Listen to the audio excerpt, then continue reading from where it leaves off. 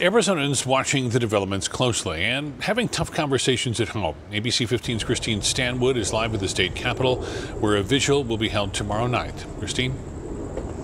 And you may notice that the flags are lowered at half-staff in honor and remembrance of the victims of the mass shooting. Well, tomorrow evening at 6:30, there will be a candlelight vigil where faith leaders and lawmakers are expected to gather outside. The organizer of this event speaking with me this evening, saying that it's his mission to make a difference on this horrible issue.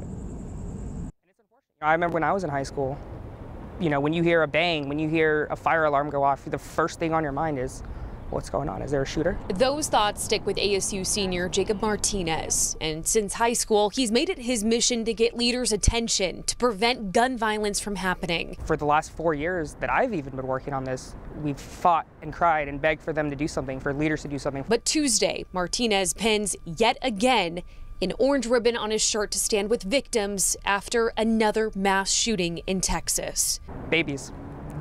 That's the one word that I can say to just put this all together. These kids were babies that were killed. Second, third, fourth graders, students, you know, my brother's age, younger than that, gunned down and killed in school. And this is something we've seen far too common. Not only is Martinez a double major in political science and justice studies, he also joined the reserves last year, training on how to respond to an active shooter situation. I own guns.